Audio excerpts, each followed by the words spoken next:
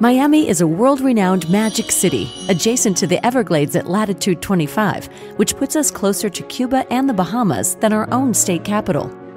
As a result of this subtropical location, Miami is home to many native species and is visited by vagrant birds from the Caribbean Atlantic Basin that find their way here during storms. Miami is also a critical stopover point for migratory birds along the Atlantic Flyway. But these birds face great threats. Injuries range from window strikes for migratory birds to cat attacks of songbirds, rodenticide poisoning of our raptors, and of course, fishing tackle entanglement for pelicans and seabirds. Miami is one of the last places for migratory warblers to fuel up on insects and native plants to prepare for a perilous journey across the Caribbean.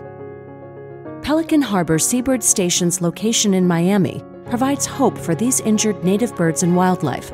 In fact, more than 32,000 patients have been treated since 1980, and Pelican Harbor Seabird Station treats over 100 different species annually. Patients brought to the Seabird Station receive food, medication, veterinary care, cage rest, and flight conditioning to get them ready for release. The Seabird Station's work is critical to mitigating human impacts on wildlife and crucial to supporting healthy and vital native bird populations. We have rehabilitated and released over 6,700 brown pelicans alone, but we can't do it without you. It takes hundreds of volunteers and donors to make this work possible.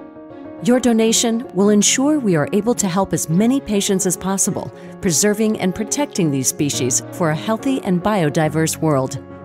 Be a champion for wildlife by making a one-time or monthly recurring gift. Your gift on our 40th anniversary means so much, and your generosity will help save many more birds, especially as we move into baby bird season. Thank you and cheers to another 40 years. Text Pelican to 44321 to give. Visit pelicanharbor.org to donate today.